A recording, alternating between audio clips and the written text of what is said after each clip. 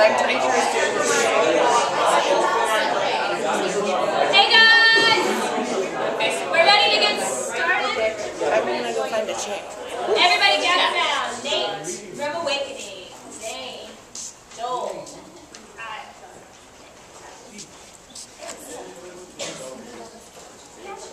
You all look so... Alright, so... Who's here for the first time? Raise your hand.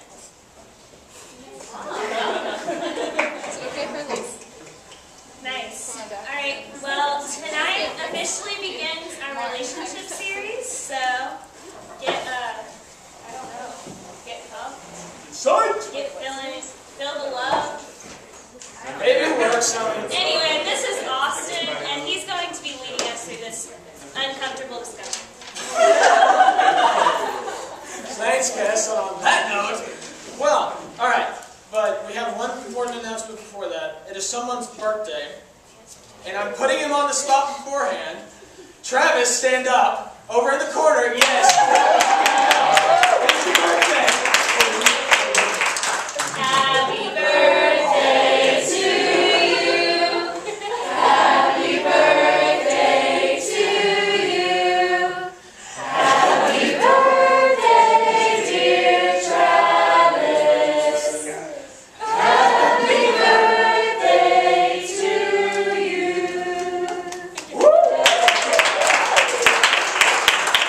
Sorry, he's one of the leaders, and so I have to give him a little bit of a hard time about it just to kick the night off. Plus, it's awesome. He's turning 21, so. Woo! Yeah. But, so, on this note, welcome to Crew. And for those of you who normally come, this is going to be a little bit different tonight. But it's going to still be fun. So, pretty much long story short of it is, relationship series month, February. I know, cliche, but we'll get over it. But, I'm going to give you like a brief overview of what we're going to be doing this month.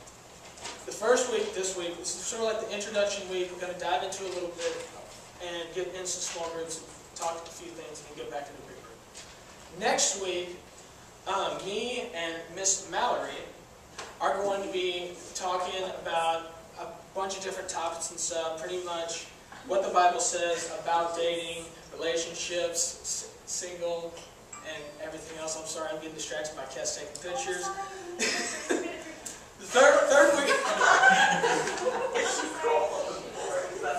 things really get interesting because we're going to have like a relationship, dating, marriage panel, kind of something like that.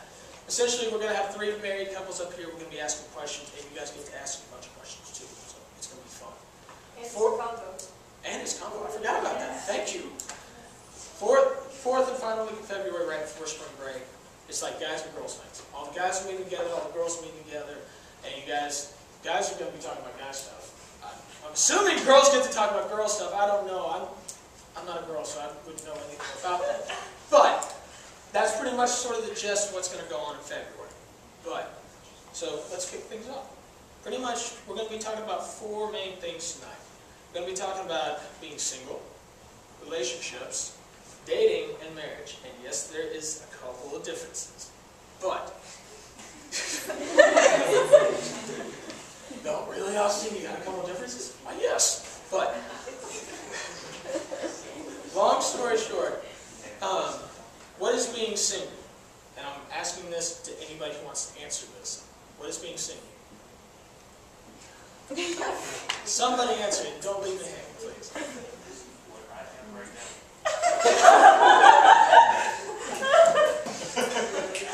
Not expecting that answer. But, seriously, what is being single? Not being in a relationship. Yeah.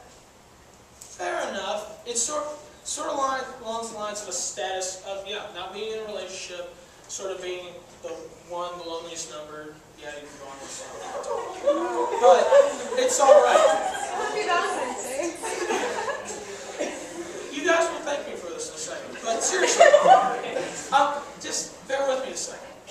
Seriously, okay, 1 Corinthians 7:8, it says, "To the unmarried and to the widows, I say that it is a good thing for you to remain single as I am." In other words, Paul's saying it's alright to be single. It's fun. Enjoy it. Grow in Christ. And essentially, have fun. I mean, you get to do stuff when you're single that you don't get to do in a relationship. You get to do things that are so awesome. Like, you can go on a mission trip random. You can do so many random things, and you don't have to worry about telling somebody else. And that's really important, especially with our growth with God. Because we grow so much with God in being single. And going on, in 1 Corinthians 7:32-35, it says, I want you to be free from anxieties. The unmarried man is anxious about things of the Lord, and how to please the Lord. But the married man is anxious about worldly things, how to please his wife, and how his interests are divided. An unmarried and betrothed woman is anxious about things of the Lord, and how to be holy in body and in spirit. But the married woman is anxious about worldly things, how to please her husband. I say this for your own benefit, not to lay restraint upon you, but to promote good order and to secure your undivided devotion to the Lord. So, Paul's saying it's all right to be single. Enjoy it. You get to have a relationship with Christ that when you start getting in a relationship, sort of gets put on the back burner. But it's so important you grow while you're single. Like, okay, I've been single out of all the years of my life, probably 20 years out of 22. And honestly, I've grown with Christ so much in those 20 years that I would not trade that for the world. Because there are seasons in your life. There are seasons for you to start developing that relationship with Christ. To start getting more and more deep with Him. Then there's a then you start getting into the next season, which is sort of like a relationship. Anyone want to tell me what a relationship is at all? I will pick somebody out. You like a guy likes you, and you're dating. Sort of. I mean, that's one type of relationship. Is there another type of relationship? Like, You have relationships with like your friends and your parents too.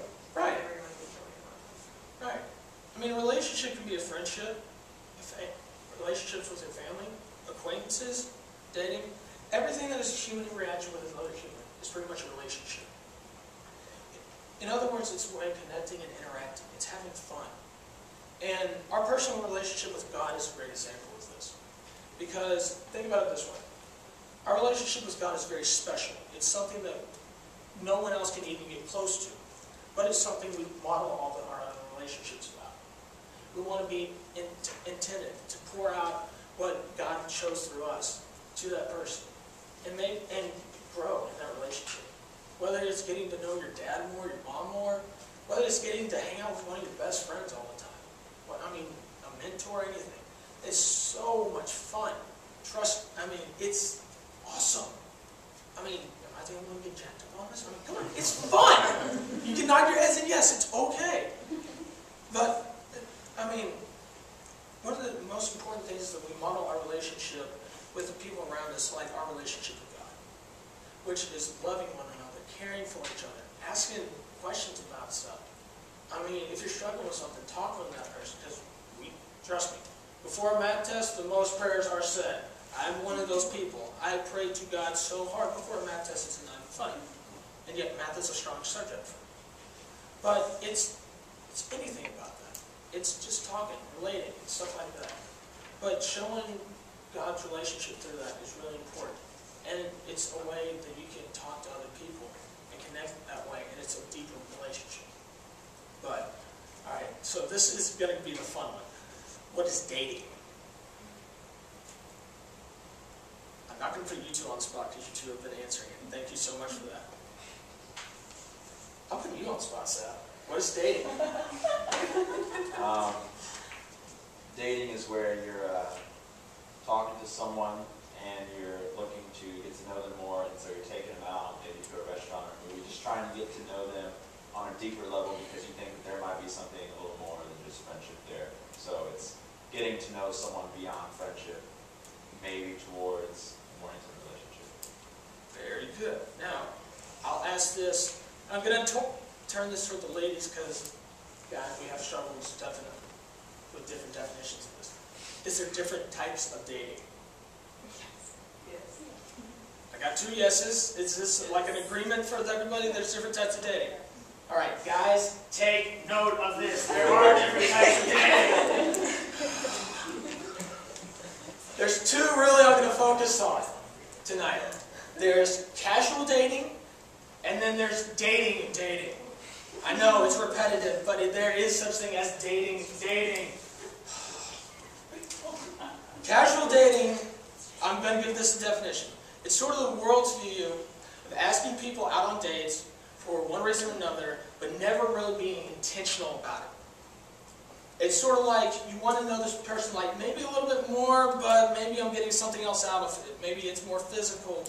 Maybe they're building me up a little bit, something like that. It's really not that shallow. It's very shallow. It's not really going on to the next step. Dating, I'll be very specific about it. Dating is when you have the intention of getting to know this person more, like you said, Seth, but the intention of it later on is to get married. It is leading toward marriage. And that is something that is so important that we sort of forget. Because, I mean, the difference is when you're dating, you have to be mature about it. You cannot be a child about it. You cannot throw a hissy fit. Yeah, the girl broke up with me. No, the guy broke up with me. All drama and everything. There's going to be a little bit of drama. It's dating. Be mature about it. I've talked with so many people in my life that have come up to me and said, Austin, I'm struggling with this, that, and the other. And there's so much drama behind it. I'm like, guys, just be mature about it. Talk. Be honest and talk. But, I mean, maturity is huge emphasis on all this. But maturity is not how old you are. It's not if you're 21, 22, 25, 18. It doesn't matter. Maturity is how you act. Maturity is a huge thing in this. And walking with God helps you mature. That's what being single, that's what starting a relationship with friends helps you become. It helps you become mature. It prepares you for the next step. Just like there's different seasons like spring, summer, fall, and winter. There's different seasons in our lives. And so you go from being single to having a few relationships to starting dating. So it's a real huge emphasis, and it really shows our faith through it too. Because you have to date intentionally, which means you need to be walking with God, and He'll help you along. How many people were here last week just by show of hands? Okay. Going to sum up last week in a few sentences. Last week we were talking about how our relationship with God needs to be first and foremost. Sort of like an intro to this week. But one of the analogies I used last week was a wheel. If God is at the center of your life, you can put a wheel together and get rolling. I'm going to add on to that a little bit this week. When you start rolling, you get rolling really good. No matter if you hit a bump or something, you keep on going. Now, all of a sudden, you have another wheel that comes on next to you and start rolling even more. And over time, you'll have a chariot start being built. Now, it takes time, and that involves dating. And sort of along the lines of when you're keeping on building through all this, marriage becomes a part of it. But I'm going to hold off on that for a minute, if you guys don't mind. But in Matthew 22, 36 through 39, a man asked, "Teacher, which is the greatest commandment of the law?" Jesus replied, "Love the Lord God with all your heart, with all your soul, and with all your mind." Hence, being single, being intentional, growing in God. This is the first and greatest commandment. And the second is just like it. Love your neighbor as yourself. All the law and the prophets hang on these two commandments. Now, love your neighbor as yourself. Seems sort of easy, but it sort of goes into the maturity thing at the same time. You have to be respectful of that person. It shouldn't really have to be said, but treat them how you want to be treated. Like, if, let's say I ask somebody on a date, and if that person just says, "Yeah, sure, I guess, but they're really behind closed doors are going, "Oh my gosh, why is he asking me out? This is freaking me out." If you do something like that, just be upfront, be honest. It means so much more, and it helps you build a relationship that helps you build up over time. And it's so important. But, this sort of leads into a different thing. Make sure that, besides making sure that you're seeking God in that relationship, there's sort of a third one that falls under the casual dating. And it's sort of dangerous for Christians and stuff like that. Pardon me. And I promise I won't lose my voice this week. So, we're good. But, don't try to missionary date. Has anybody ever heard that term before? Can you Give us a little info about it. Missionary dating, basically dating someone who isn't a Christian with the hopes that you can convert them. And honestly, I would even extend that, not necessarily intermissionary dating, but just dating someone with the intention of trying to change them in general. Yeah. Just be aware of that. Yeah, that's a good definition. I like that. But missionary dating is something that normally leads to some pretty bad things. And that we'll get into that more next week with me and Mallory talking and stuff like that. But missionary dating, if you, I strongly don't recommend it by any means. But it is something people do, and if you want to try it, more power to you. But don't come to me for advice. Not my strength. No. But it says in 2 Corinthians, I know I'm saying in 2 Corinthians a lot, 6:14 it says, "Do not be unequally yoked with unbelievers. For what partnership has righteousness and lawlessness? What fellowship has light and darkness?" In other words, it's saying something's going to have to give. And more times than not, that person's going to drag you down. And I missionary dated before, and it dragged me down a ton. Worst relationship I've ever been in. Don't know why I did it, but looking back at it, if someone would have told me about missionary dating beforehand, just please take my word for it. It's bad news most of the time. Now, if you can do it, I'm not to judge, but I wouldn't recommend doing it. But it's sort of not really a good idea. I'll just reiterate that. Now, last question. What is marriage? I know some girl wants to answer this besides these three. Somebody. Come on.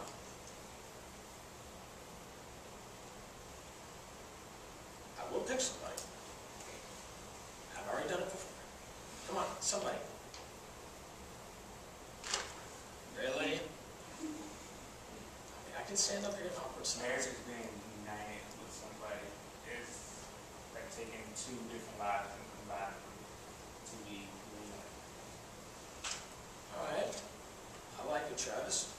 Anybody else want to add on to that? It's a covenant between the man, the woman, and God. Right. It's sort of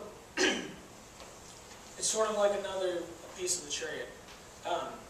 Like, if chariots, for you guys that know, you have like this beam in between, that's sort of like dating. But then you have a platform that somebody stands on top of. So like, you have the beam right here, this is the platform you stand on, so that you don't fall off and stuff. Pretty much marriage is the platform, because you build so much on top of it. And you can do gold cresting and everything else on top of it. It's really, really pretty. I know. Sorry, I'm from East Texas. We do have chariots. I'm a cowboy. Deal with my references.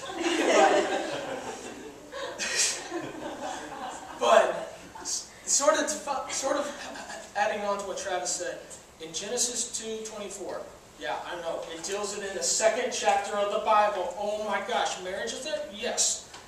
It says, "Therefore a man shall leave his father and his mother and hold fast to his wife, and they shall become one flesh." So like Travis said, you become joined, you become a union. So, now, going to Ephesians 5, I'm jumping all the way across the Bible, Ephesians 5:25 to 33. And let me pre-warner here. People take this scripture out of context, Ephesians 5, a lot. It's important to take it in context. So, just bear with me for a minute. Just warn you ahead of time. Husbands, love your wives. And just as Christ loved the church and gave himself up for her to make her holy, cleansing her by washing with the water through the word, and to present her to himself as a radiant church without stain, wrinkling, or blemish, or any other blemish, but holy and blameless. Now let me stop right there. He starts talking at the beginning about a man loving his wife, but then he jumps to the church. Because at the church, we are God's bride. It says it in Revelations. Just look it up if you don't believe me. And even if you do believe me, look it up anyway to just reiterate it. But God wants us. Yeah, not losing my voice again. But God wants us to love as men. He wants us to love our wives even our girlfriends and stuff, the way that Christ loves the church. That means very lovingly and passionately. Now let me pick back up. In the same way, husbands ought to love their wives as their own body. He who loves his wife loves himself. Sort of jumping back over to Matthew, sort of like Matthew, treat people the way you want to be treated. After all, no one has ever hated their own body, but they feed and care for their body, just as Christ does with the church. For we are members of his body. Anyone have any questions about that so far? Once, twice, okay. For this reason, a man will leave his father and mother and be united with his wife, and the two will become one flesh. Paul, who's writing to the Ephesians, is quoting all the way back in Genesis. He knows it's that important. Just throwing that out there. This is a profound mystery, but I'm talking about Christ and the church. However, each one of you must love his wife as he loves himself, and his wife must be respectful to her husband. Now, let me break that down a little bit even more. Guys, we're supposed to love them. Girls, I know from experience you guys can be a little sassy sometimes. We understand that. Trust me, us guys, we do. But work with us a little bit. A relationship is about working with each other. And trust me, I see there's a couple of relationships in here with some leaders and stuff like that. And it's really awesome to see how I get a little sassy or something like that every once in a while, but it's cool to see them work. And it's cool to see how they forgive each other sometimes. I mean, it's special. It really is. When you get that deep of an intimacy with a person, you really have a really cool understanding of that. And it's very special. But I'm going to jump to 1 Peter real quick. 1 Peter 3:7. This is another scripture I wanted to touch on today because it's going to help us out next week. And disclaimer beforehand, people use it out of context. I'm going to break it down. Just give me a second. Husbands, in the same way, be considerate as you live with your wives, and treat them with respect as a weaker partner. Now, when he says weaker partner, that is taken out of context all the time. I had to look it up all the way in the Greek. I had to ask Mike Glenn, the pastor of Brentwood Baptist. I asked him, I asked David Dykes, my pastor back home. I've done so much research on this, it's not funny. When it says weaker partner, it's meaning physically. Because let's be honest, most guys are stronger than girls. Can we agree on that? I mean, if anyone wants to challenge me to a push-up competition, this girl right now, let's go. All right, come on. But, and as heirs, you will graciously, sorry, I gotta jump back. And as heirs with you of the gracious gift of life, so that nothing will hinder your prayers. Does that really need any explaining at all, that part? I don't mind explaining it, but does anyone have a question about that at all? Okay. We'll touch on that a little bit more next week, but that's the gist of it. But it's really, really cool to see how that kind of stuff works. And it's really, really special. Marriage is the purest thing you can get to God's love. When a man loves a woman, that's sort of God's way of saying, hey, I want you two to be together, and this is a representation of how I love you. It is so special and so important, and that's why you get to see me be so passionate about it and be so excited, and that's why I don't mind spending 6 months prepping for it. That's why I love it so much. But that's why it's so special. And so the final season of winter is sort of like marriage. You have to build up to it. First you're single, which is spring. Summer you start getting into relationships, which is more fun. Fall is like dating. Marriage is like spring, is like winter. You go through a full year of seasons, just like you do in life. It's just a fact. But keep God at the front of it, and it will work out so amazing. So awesome. And it's cool to see it, because I see it all the time with people that are around me and married couples. And I've seen it in a couple of the couples that are in this room. It's awesome, and I love it. That's why I get have the fun time talking to you guys. But we're going to break up into groups about 5 or 6. Leaders, it's going to be just girl groups and just guy groups. And so I think we've got enough where we might be able to do 2 guy groups. And girl leaders, raise your hands real quick, just so that, okay. We should be able to break up into a few groups there. All right, so let's do about 5 or 6. We'll come back together in probably about 20-ish minutes. Yeah, we'll do 20. Anyone have a problem with going over a little bit tonight, over what we normally do? This is easy. No, we'll get out, try to get out at 9:30. We'll probably be good now at like 9:45, about 15 minutes later. You guys mind that at all? Okay, sweet. Let's get to it.